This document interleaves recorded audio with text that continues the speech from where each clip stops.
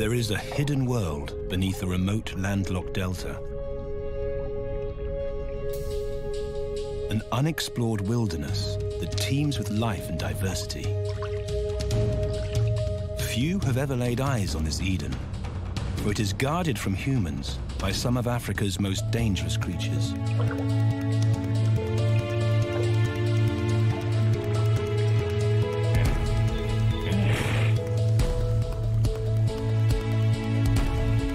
Now, a team of filmmakers braves these perilous waters to track the journey of a flood that affects almost every animal in northern Botswana.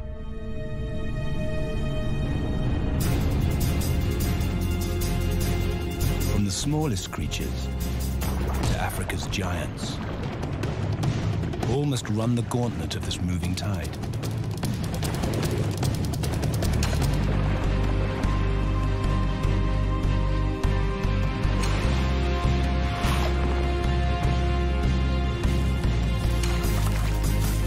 This is the story of the underwater Okavango.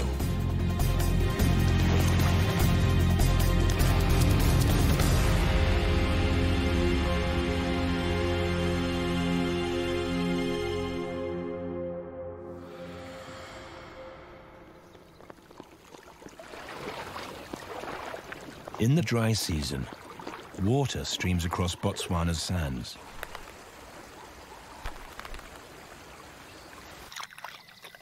Life moves to meet it, spared from the ravages of the outlying desert.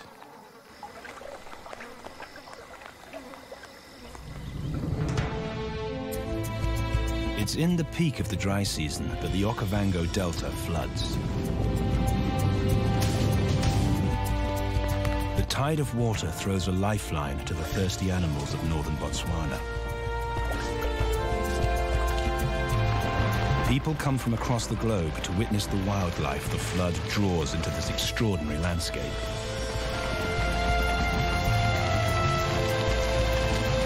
But there is a side to the delta few humans will ever see.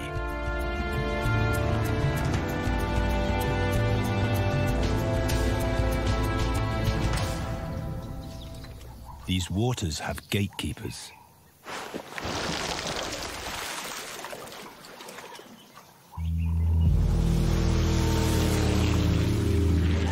This is a dangerous place. Cantankerous hippos patrol the channels, known to attack anything they perceive as a threat. Venturing below the surface has always been considered foolhardy.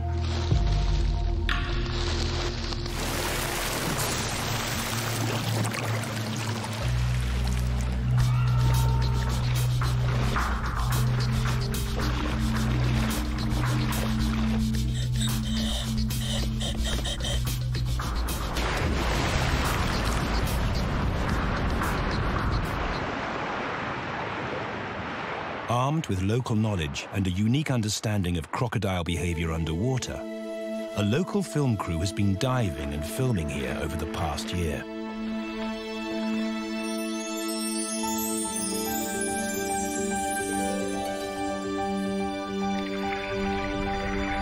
Their experiences reveal how this epic winter flood transforms the delta ecosystem, both above and below the surface.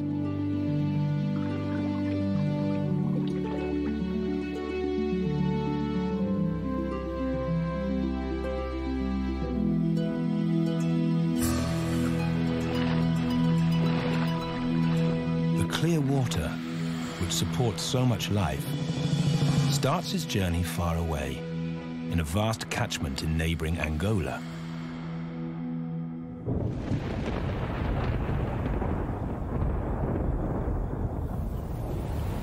It's December, and torrential summer rains dump billions of liters of water over the Angolan escarpment. The rains cascade down hillsides and merge into rivers. One by one, they flow together and squeeze the collected waters of the entire season into the Okavango River. The pulse of water travels hundreds of kilometers until, Just as summer ends, it enters the Okavango.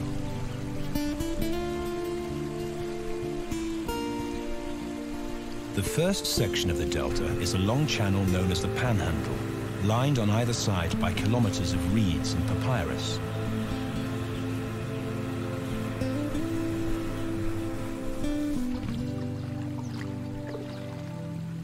Before this pulse arrives, levels are at their lowest.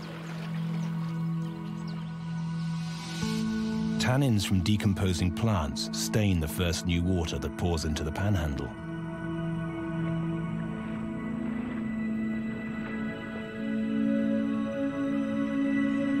Despite the color, the water is clear and virtually devoid of nutrients.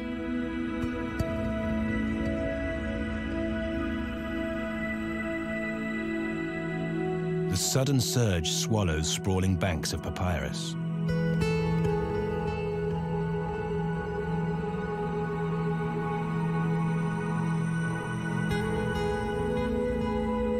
As the waters deepen, their roots lift from the bottom in giant rafts.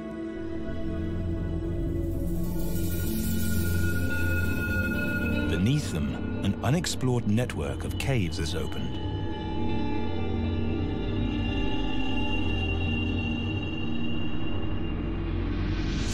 The caverns are pitch dark and starved of oxygen by decomposing plant matter.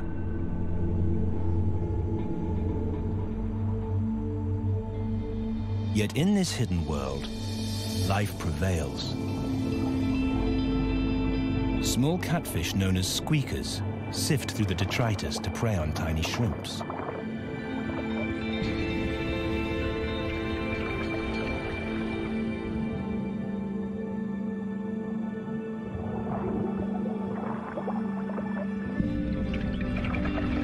Above them, others spend their lives inverted, feeling out prey in the floating roots with supersensory whiskers.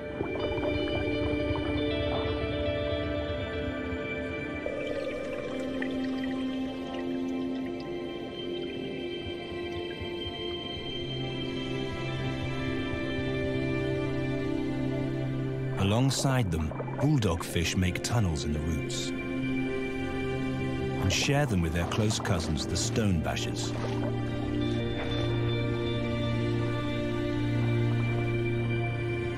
Both belong to a family called the Mammairids that find prey in the dark by emitting tiny electrical discharges. They hunt in open water at night, but hide out here during the day.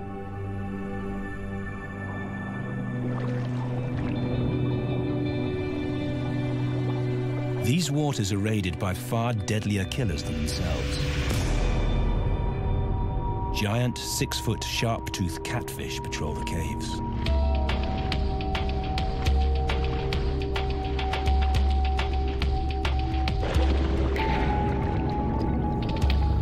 They know exactly where to look.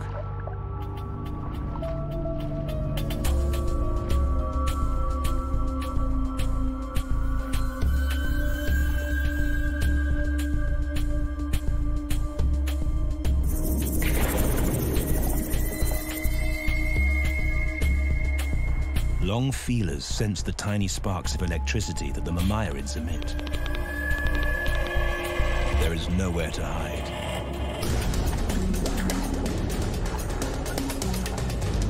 The catfish thrash through the papyrus roots and flush the little fish out of hiding.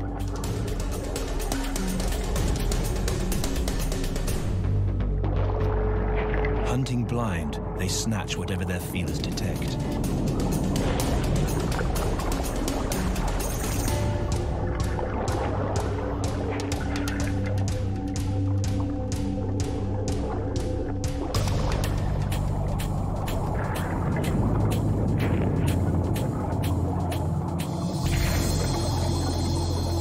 Clouds until the hunter has eaten its fill.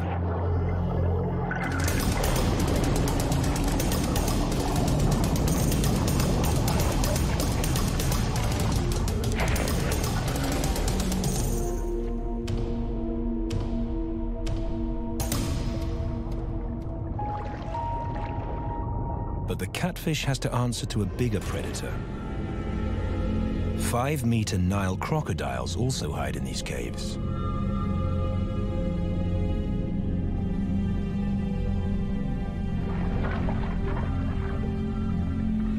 The giant catfish are their favorite prey. Though the crocodiles don't see well in the water, they too can feel out their victims.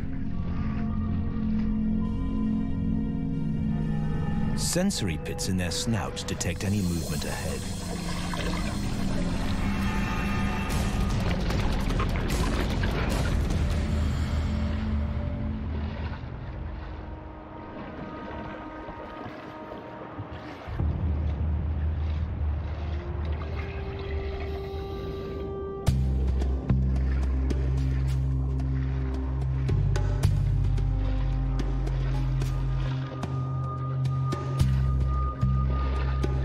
Outside the caves, the main river slowly begins to clear as the flood pushes through.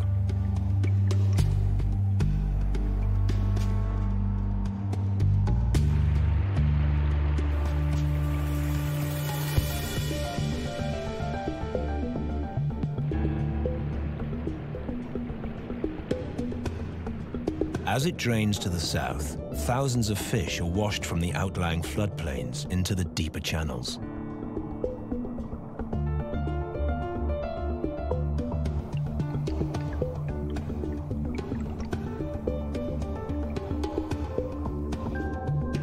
Shoals of tigerfish cruise near the surface, searching for prey. These are the African equivalent of the piranha, the continent's most successful freshwater predatory fish.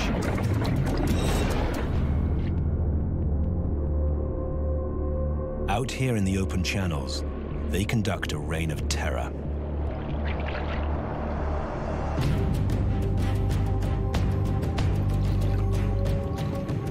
Tiny minnows at the surface make easy pickings.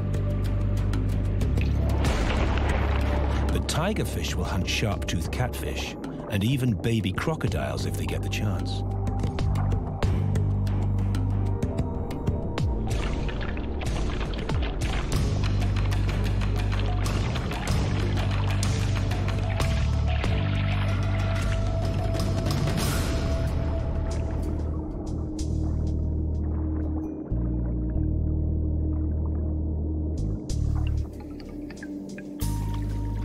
In their wake, a thin-faced bream has a different strategy. It uses camouflage rather than agility to catch minnows.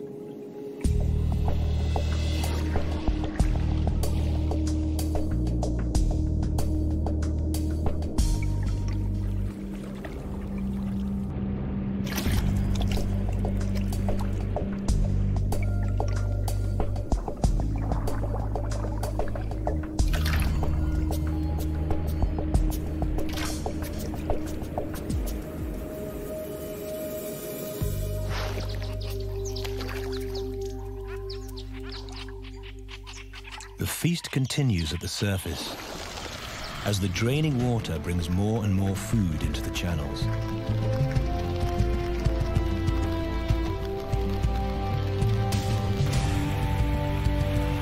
The film crew follows the flood south. The pulse hits a raised fault line carved across the panhandle and spills over its lip into the shallow channels of the main delta.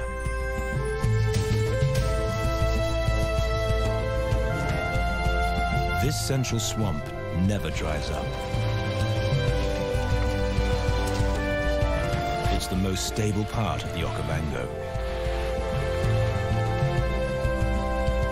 Forests of water lilies cover the lagoons. Here, a remarkable bird has carved out its own exclusive habitat.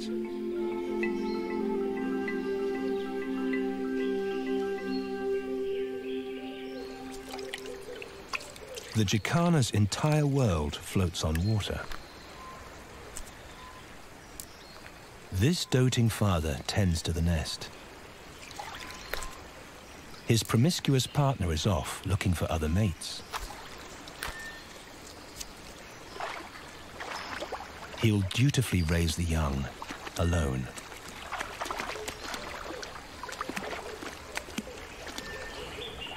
Nothing about their lily-top home is stable.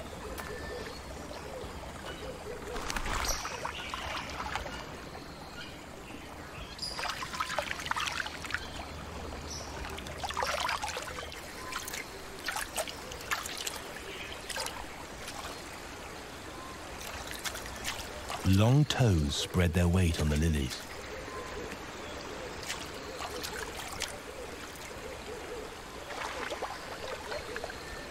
But stand too long, and they sink.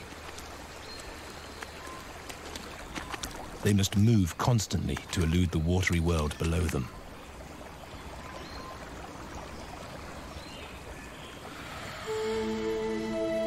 Beneath their delicate feet, a tangle of water lilies shrouds a hidden wonderland. An underwater forest that has never been explored.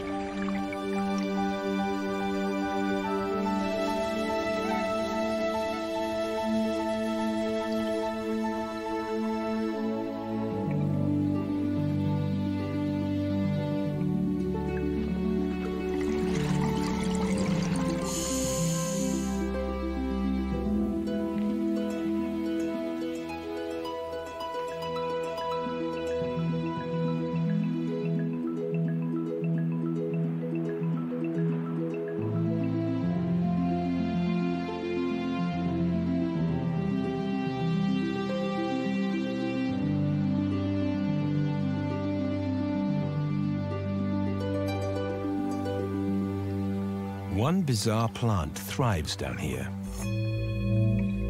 Bladderworts have no roots or leaves. They rely on neither sunlight nor soil for nutrients. They are carnivorous. Millions of tiny air traps capture larvae and freshwater plankton.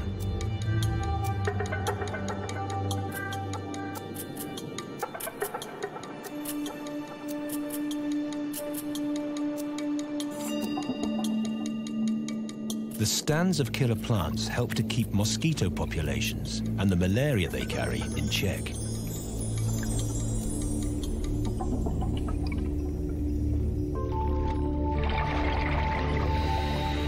Out in the shallow channels are rolling fields of lilies. Squeakers hide in the curls of leaves, perfectly camouflaged to avoid detection by both prey and predator.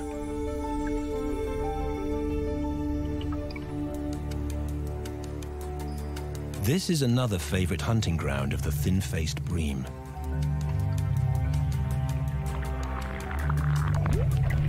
Every few seconds, it sucks in tiny prey with a vacuum-like gulp.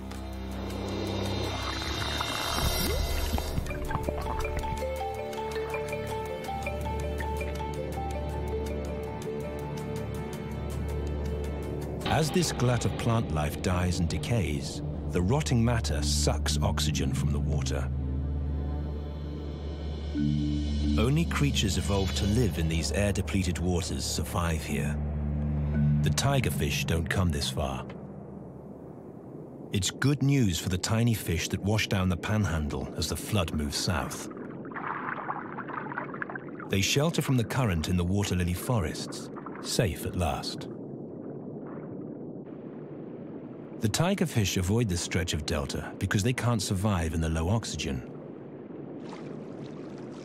But another predator fills the void that the tigerfish leave.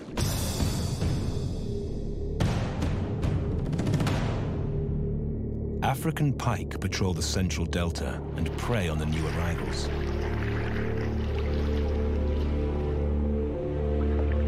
They don't have the speed and numbers of the tigerfish, but they are expert stalkers.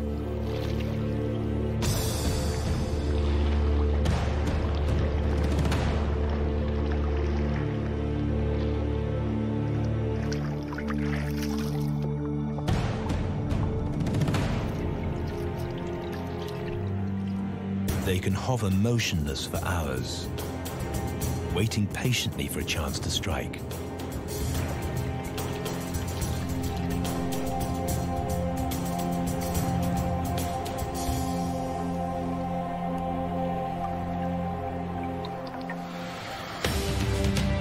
Day by day, the pulse moves onward, coursing out into the desert.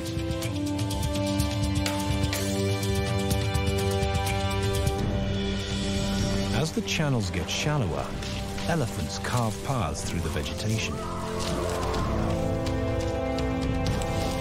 They're here to feed off the tough papyrus. But they must eat through forests of it to gain the nutrition they need.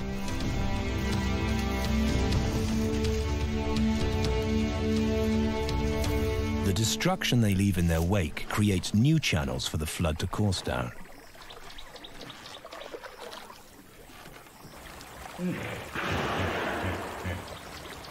But the true architects of the delta are the hippos.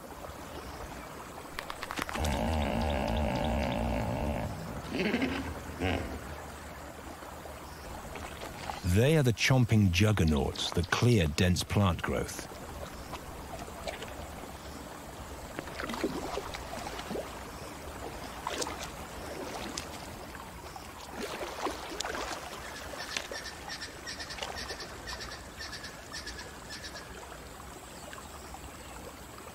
Infants use their feeding mothers as islands. They need to breathe, but their short legs often don't touch the bottom.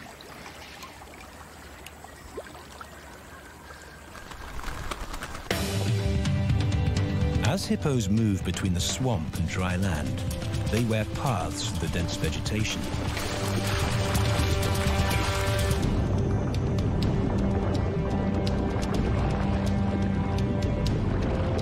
These paths quickly become a convoluted underwater network of hippo highways.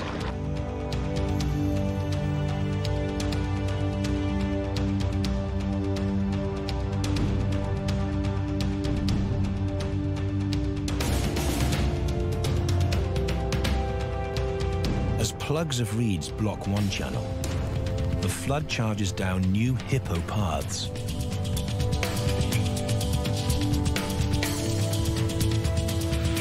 Until in the dead of winter, 4 months since its journey started, the flood breaks out over dry sand.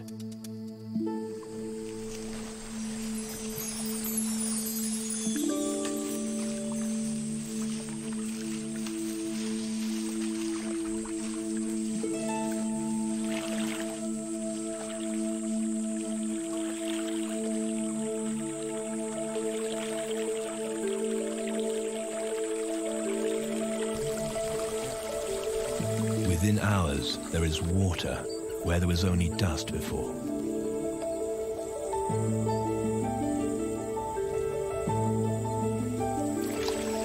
Creatures accustomed to drought are caught off guard.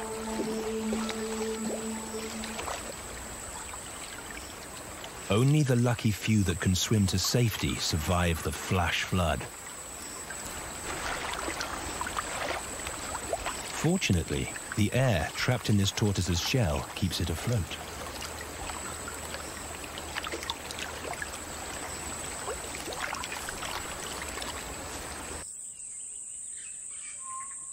This area is usually bone dry, so terrestrial creatures dominate it. This is lion territory.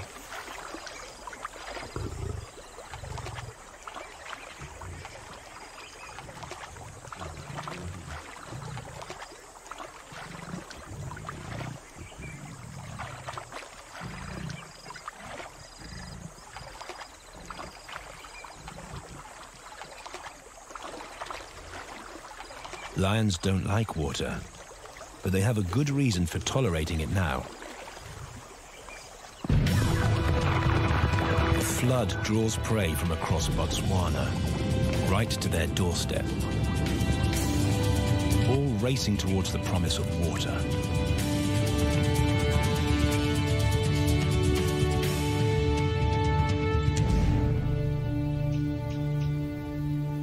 But in this dry season, it's the elephants that make the most remarkable journey of all.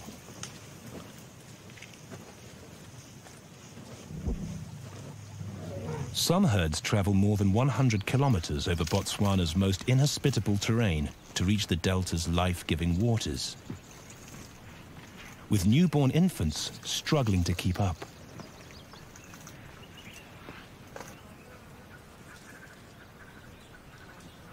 As they finally enter the lion's territory, the predators watch them with interest.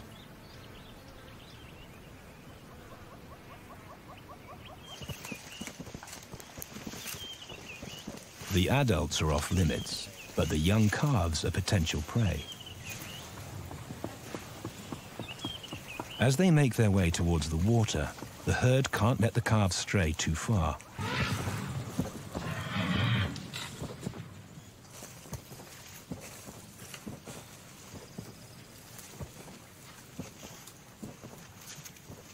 These elephants have been walking for months, barely eating and drinking enough to survive en route.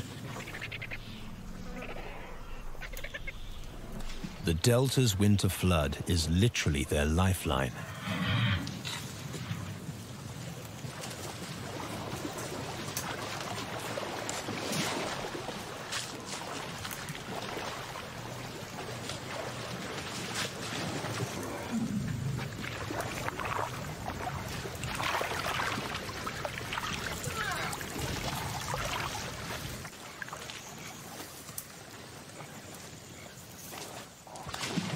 This is the most water the youngest calves have ever seen.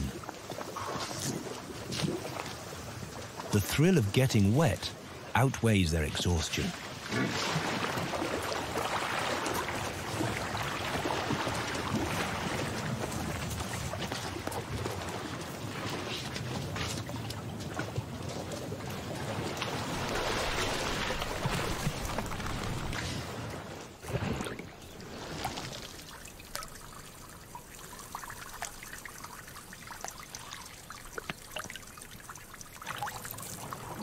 The babies copy the adults.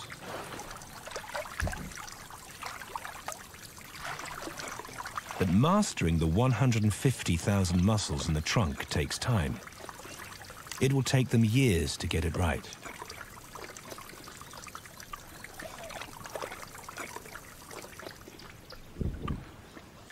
With their thirst quenched, the herd needs food.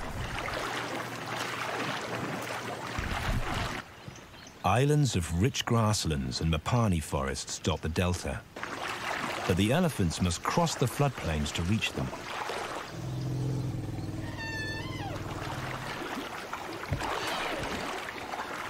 The waters are almost as deep as the youngest infant is tall.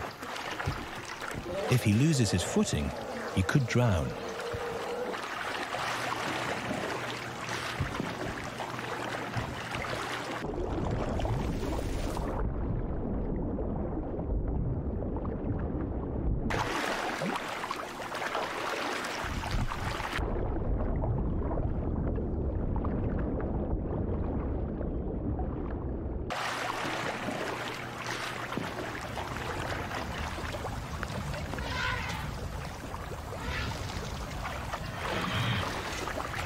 The herd stays close, pushing him on. For danger waits for those that lag behind.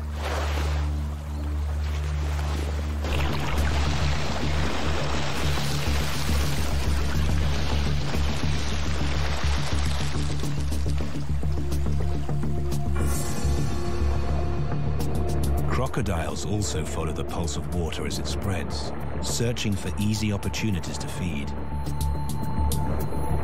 A struggling elephant calf is a soft target.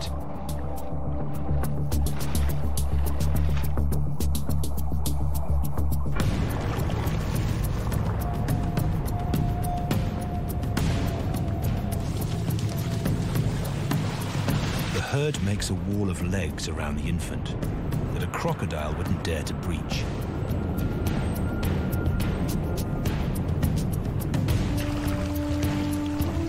The calf survives this crossing.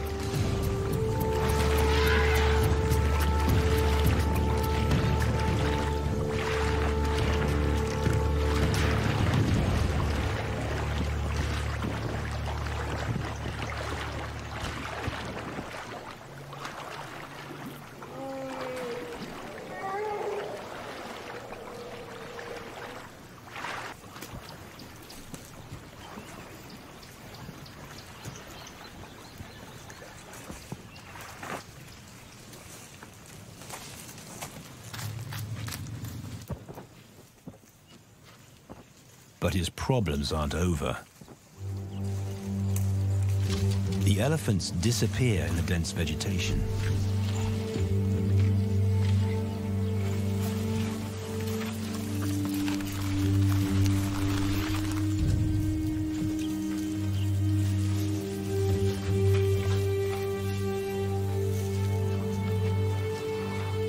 As they graze, the herd begins to separate.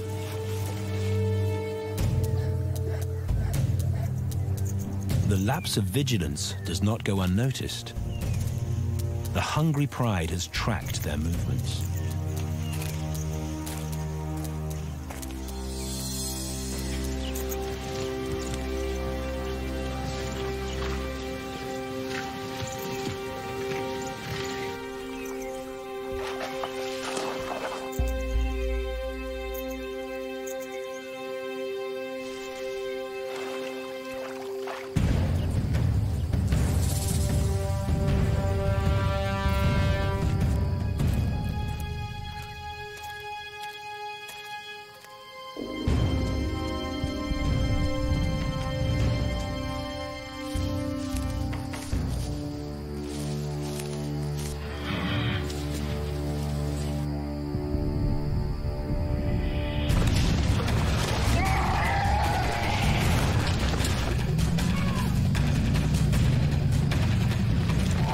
The herd descends into chaos. Elephants panic, unable to see the lions in the tall reeds.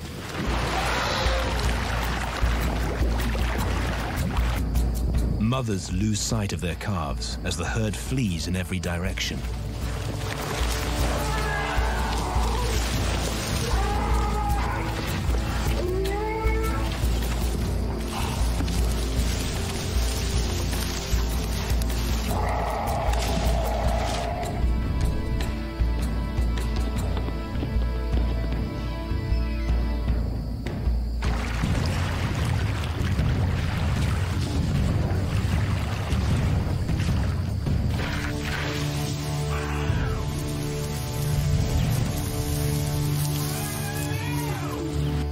When the attack finally ends, one calf is nowhere to be seen.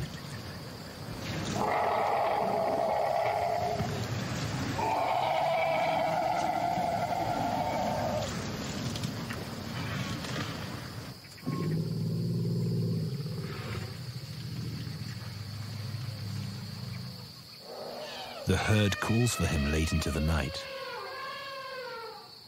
but there is no response.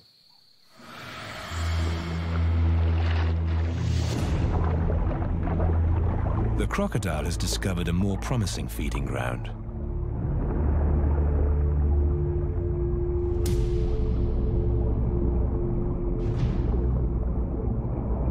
Above it is a fig tree, a high-rise nesting site for water birds.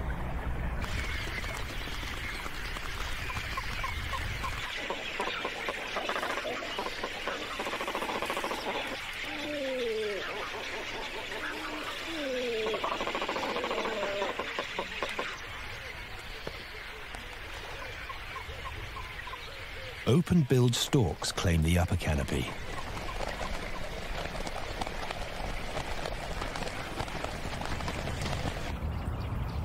They gather as the water passes to hunt for snails and mussels in the draining floodplains.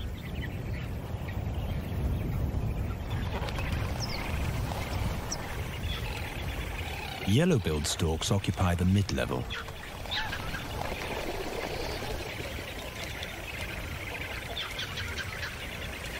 On the lower floors, demanding cormorant chicks harass their parents for food.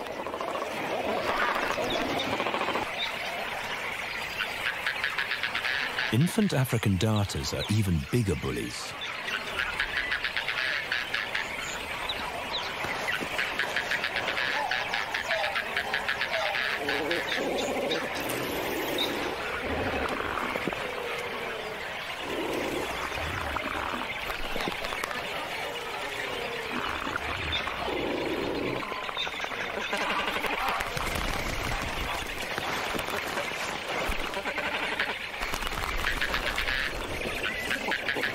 Feeding the greedy juveniles is an endless task, but fortunately, the tree itself is in a prey hotspot.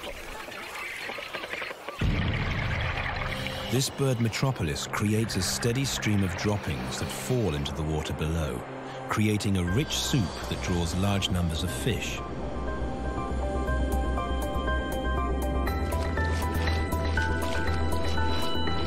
The cormorants and darters are perfectly evolved to cash in on this bait trap.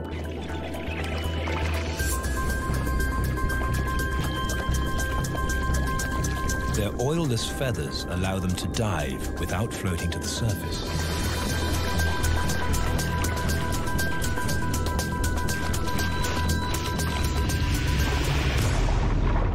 The crocodile wants a share of the feast.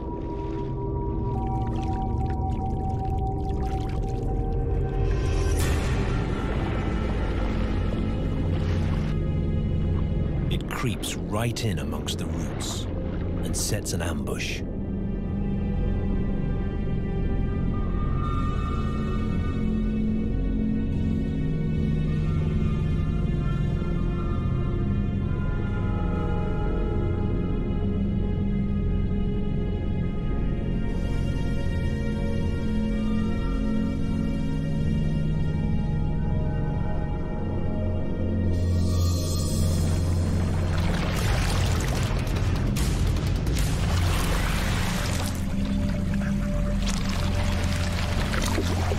The fish must go down head first, or its spiny fins will catch in the croc's throat.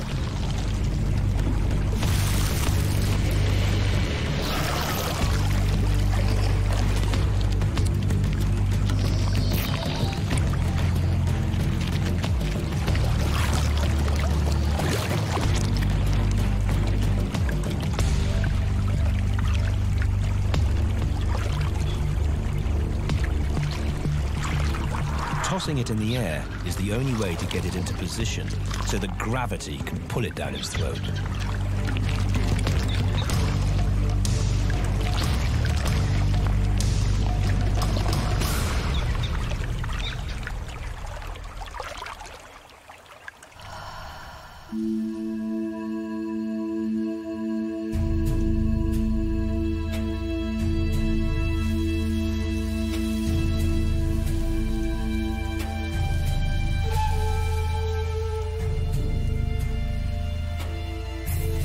Two weeks after the lion's attack on the elephants, the consequences are revealed. The lost calf survived and has somehow found his way back to the herd.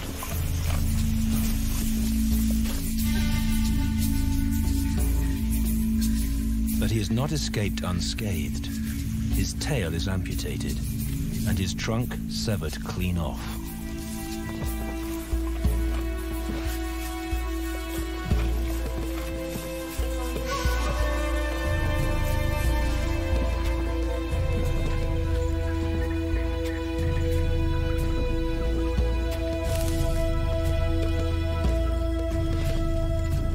It's a miracle that he survived at all, but now that the wounds have healed, his chances are good.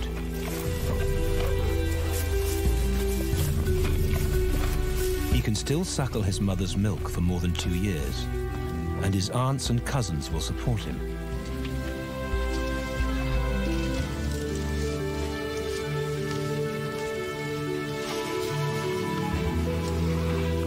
The youngster will never live the life of a normal elephant, but the devastating wound is not a death sentence, yet.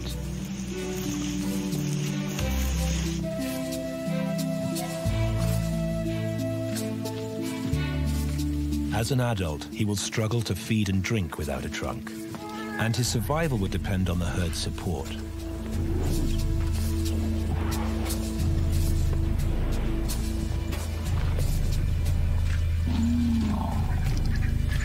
Every day that he grows larger, life will get harder.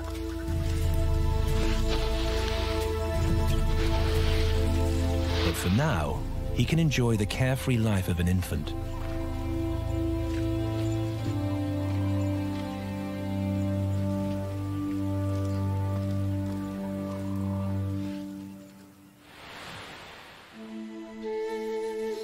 As floodwaters grow deeper in the outer delta, the temperature slowly starts to rise.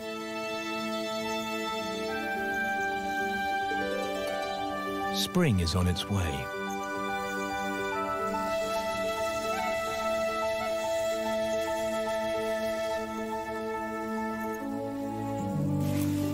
Flowers bloom in spectacular shapes and colors, and their nectar brings swarms of insects.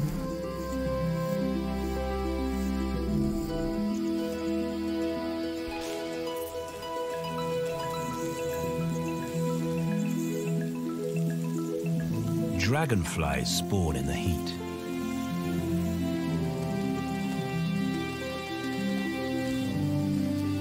They mate mid-air and lightly touch the female's abdomen to the water to deposit eggs.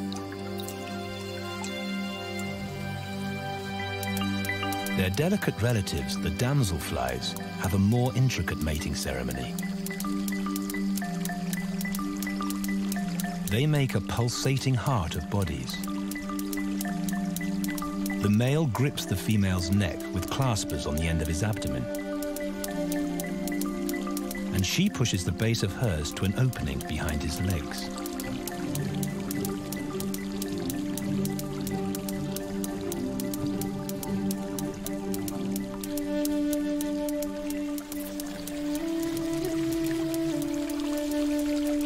When the ceremony ends, the females drop below the surface.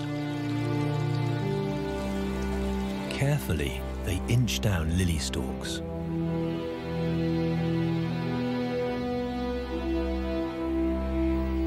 Air is trapped in their wings and along their bodies, causing them to shine like silver underwater.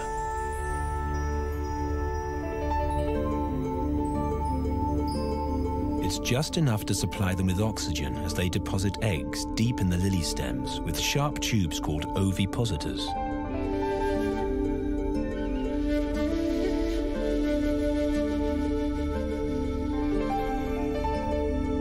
Some males still cling to their female to ensure that she lays his eggs before other males can interfere.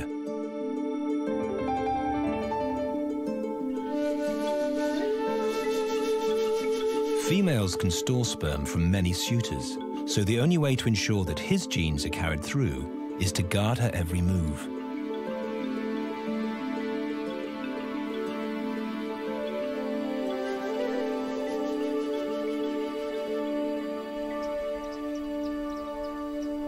As their ritual continues, a new romance begins above the surface.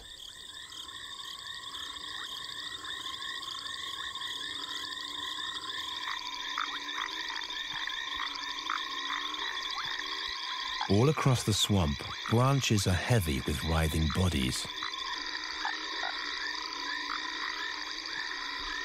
Orgies of foam nest frogs churn up a froth of sperm and eggs. Soon, their tadpoles will feast on the larvae of the dragonflies and damselflies in the water below.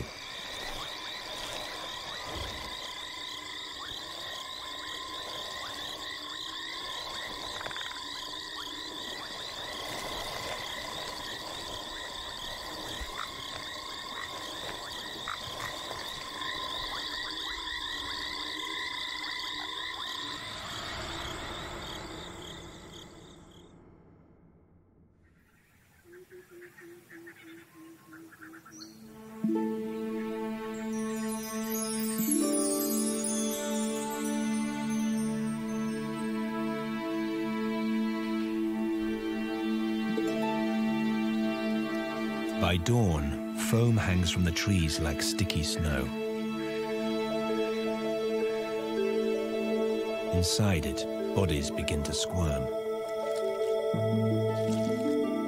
Once they grow large enough to feel the pull of gravity, tadpoles fall through the foam.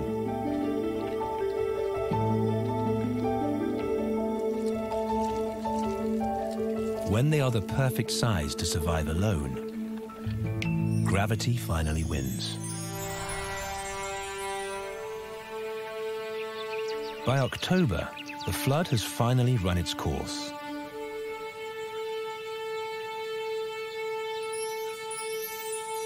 A scorching summer sun sucks water from the swamp. Fish are concentrated in disappearing shallows.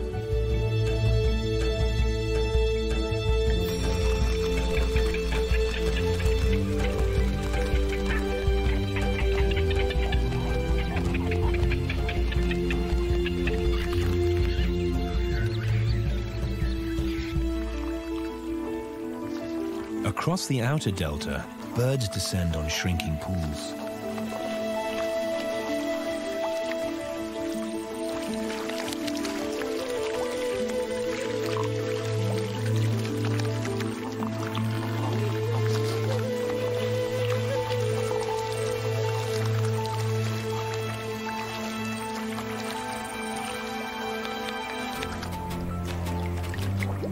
Crocodiles join the feast.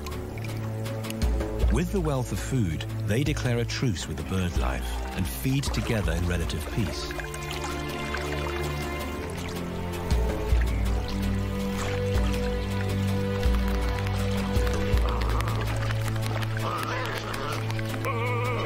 This year's flood is over, and the pulse that traveled 1,000 kilometers to get here disappears into the sands of the desert. The transformation of the delta's underwater world isn't over yet. 200 kilometers to the north, the panhandle is drained and shallow.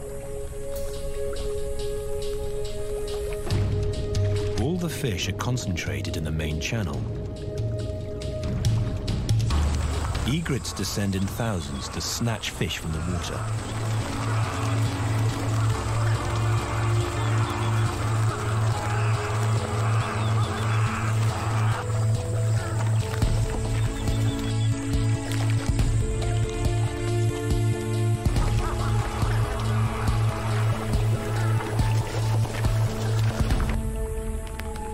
As chaos reigns amongst the reeds, a deadly army amasses beneath the surface.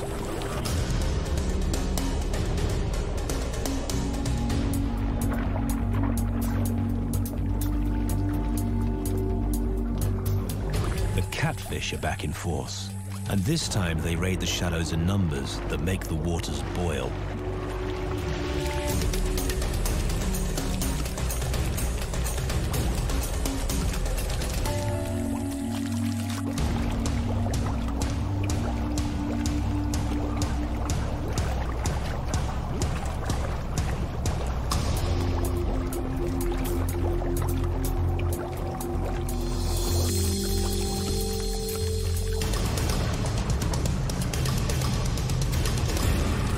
Their feeding frenzy comes at a cost. The writhing throng of bodies pushes catfish to the surface and exposes them to a far deadlier predator.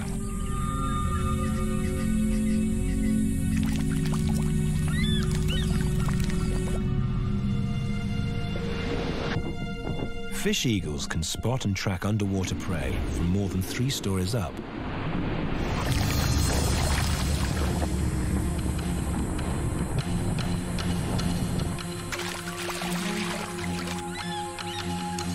Target locked, they swoop down with military precision to snatch fish that weigh up to 3 kilograms from the water.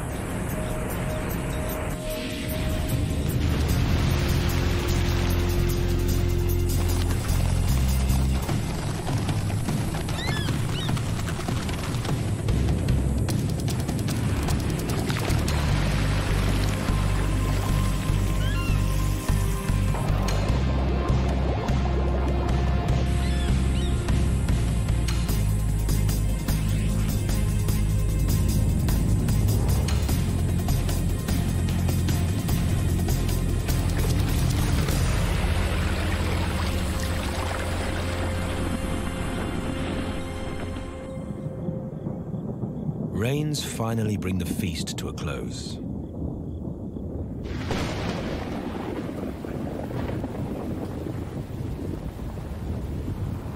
The dry season is over.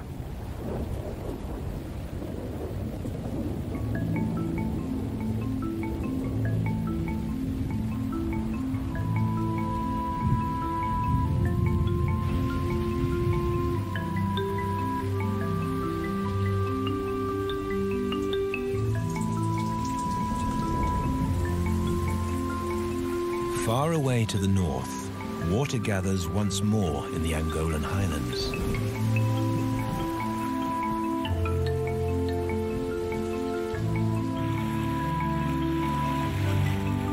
The epic journey of a new pulse of water begins, opening another chapter in the daily lottery of life and death in the underwater world of the Okavango.